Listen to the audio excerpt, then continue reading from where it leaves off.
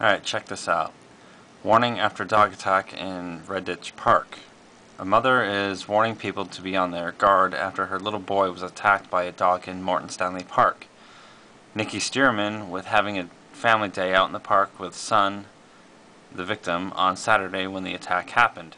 The victim and his 5-year-old friend were playing football when the ball rolled off and went under a bench with a man and woman sat on it.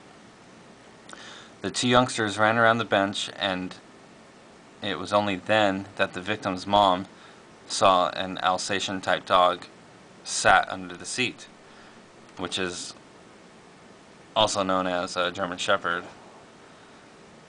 Before her and her companions could get to the victim, the dog had attacked him, jumping up and biting his back. Nikki said the victim was screaming, so were the rest of us. But the couple with the dog did nothing. They didn't even reprimand it.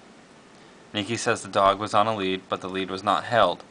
The man with the dog eventually came over to talk to us, but at no point did he say that it had never done anything like that before. Neither did he seem particularly surprised by what had happened.